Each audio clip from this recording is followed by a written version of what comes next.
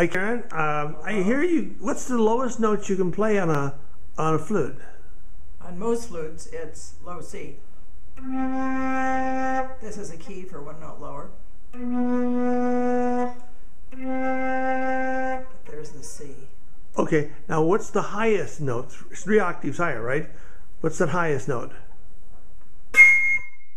It's a high C. You can get a D, and I could get it if I work hard, but I'm not going to work hard right now. So the C. Okay.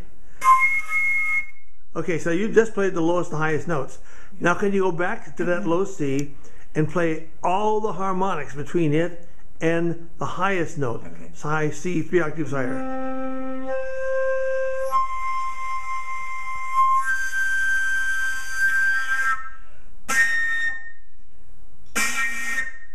There's another one in there somewhere.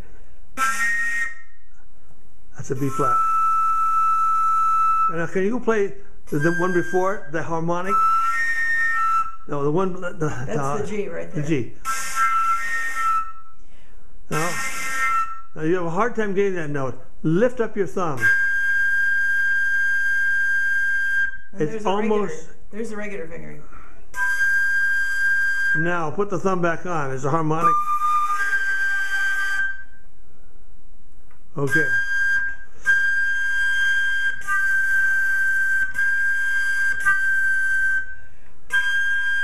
Now, this regular fingering becomes a harmonic of another lower note. It actually is a harmonic of the G. Could you play not the lowest G you can play?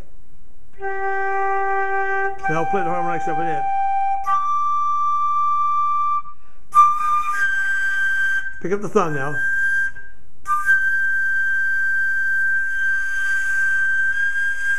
Now what she did on that G, the high G, was she lifted her thumb, which forces a node, and keeps the low note from coming out. In other words, she wants to get rid of those lower harmonics, particularly the fundamental, and that's what she does when she picks up that thumb on her G.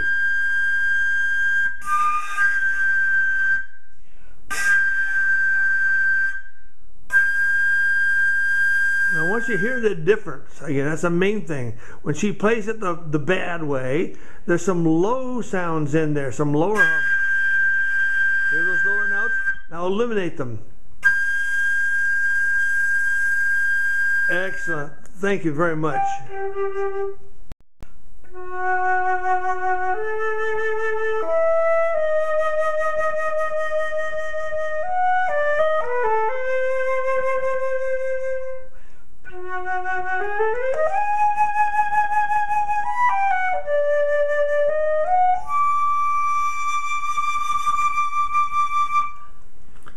Okay, Karen, can you tell me what is that sound that you get that makes it waver like? What's that called? What's that called? What's it called? It's a vibrato, and it's done by partially closing the throat. And it's the same muscle you use when you cough, except that you don't do it completely that way, and you don't do it as forcefully. So that you partially close the throat, and it constricts the airway, which results in a change in volume, which probably really results in a very slight change of pitch because you're changing the volume, but I don't think your ear can pick that up. Oh, do it again. So see if we can all hear that. I'll do it slowly.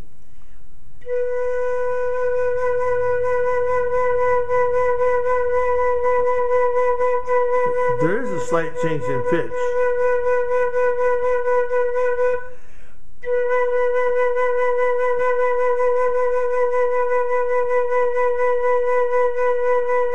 Now, some players play with a vibrato that has a big change in pitch. I don't particularly like it.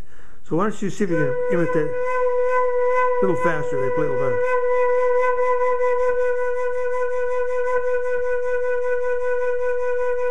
Hey.